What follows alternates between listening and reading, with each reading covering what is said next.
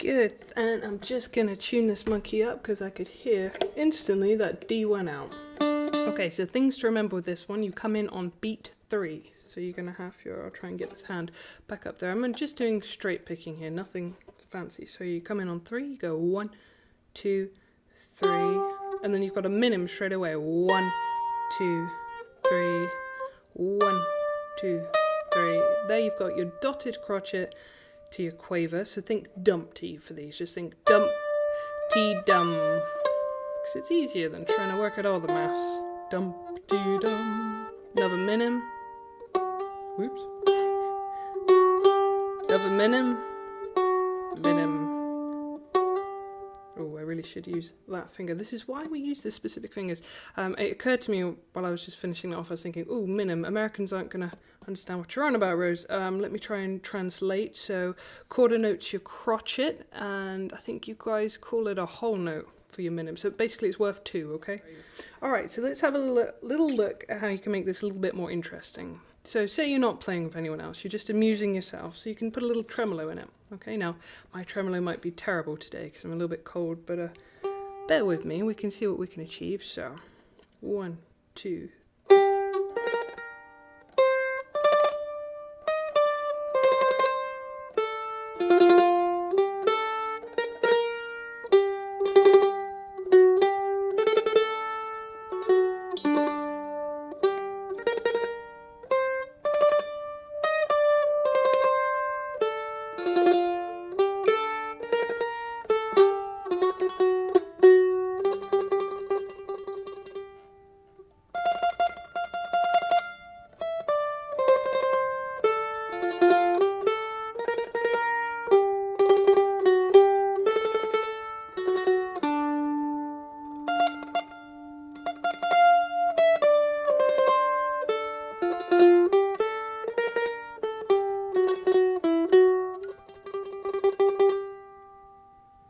okay, so yes, I got the cold as an excuse, and also I'm way up the neck. I should be back down here if I'm doing my tremolo over the sound hole, but that's okay, you get the idea. So a few little things really.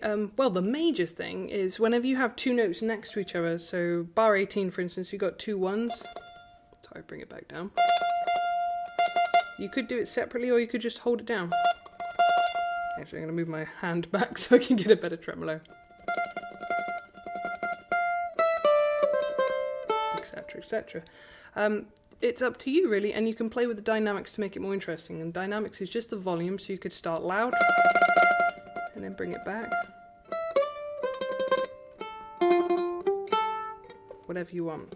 On the ending you could even have a diminuendo, so you got 2 5s next to each other.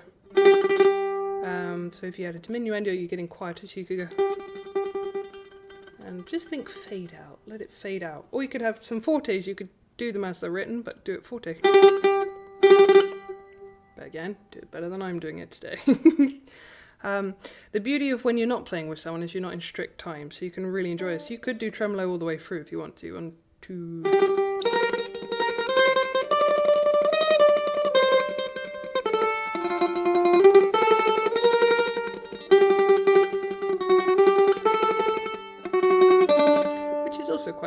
and fun to try and helps you work on your tremolo game.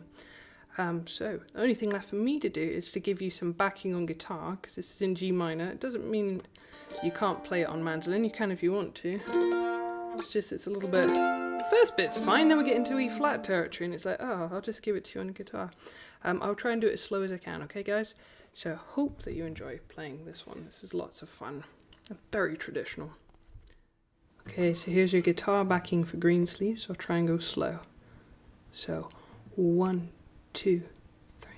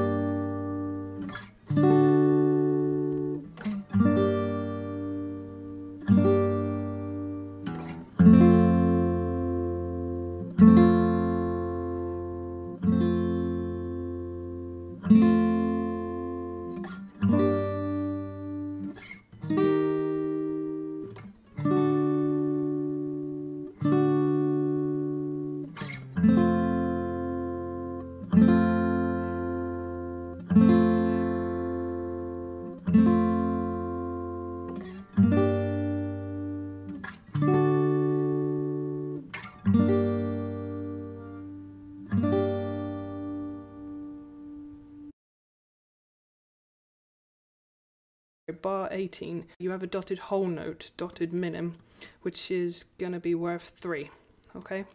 So you must hold that one for 3. Because basically the way you can really obviously tell is it's filling up the whole bar, so even if the dot froze, you just think, well, they clearly want me to fill the whole bar. I know it's in 3/4, so it's got to be 3. Sorry, should have mentioned that earlier. Okay, so let's do it one more time so you get a different speed, hopefully. So 1, 2, 3.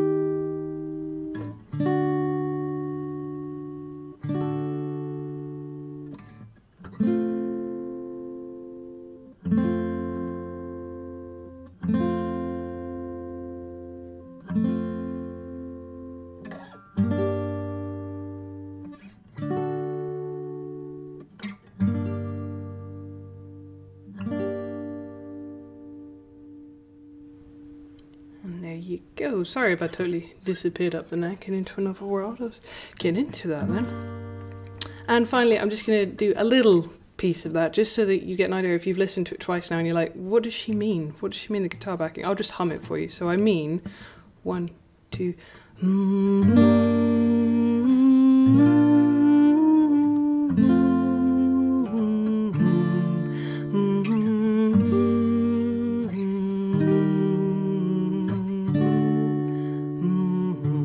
So hopefully you get an idea now of how it all fits in.